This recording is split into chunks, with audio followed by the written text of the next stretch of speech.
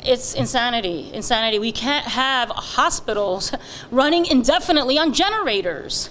I mean, how can you even imagine that people in ICU, people in need, people on ventilators, people in their homes that are, you know, it's just, I just don't even know. You know, that is for these professionals to resolve, you know, and that is for them to figure it out. But you cannot have hospitals on the island indefinitely running on generators. They're either going to burn out or there's going to be no fuel. That is not realistic, and that is not a solution.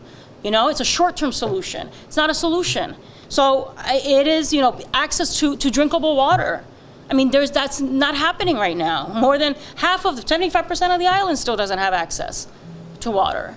And then the electricity. You know, it's just something that is, you know, it's just out of this world. It's out of this world. It's not receiving the attention. The insane president in the White House focusing on issues that are trivial in comparison to the lives of 3.5 million Americans.